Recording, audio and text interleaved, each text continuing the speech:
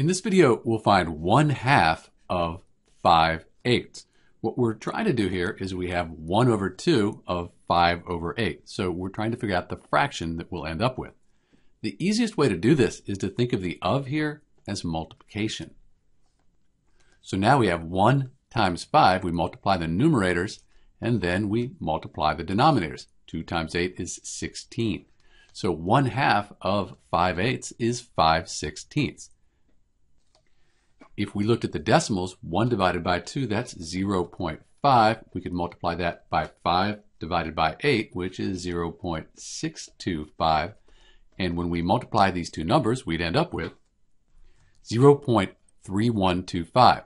So if you divide 5 by 16, you'll get 0.3125. So we correctly determined 1/2 of 5/8. This is Dr. B. Thanks for watching.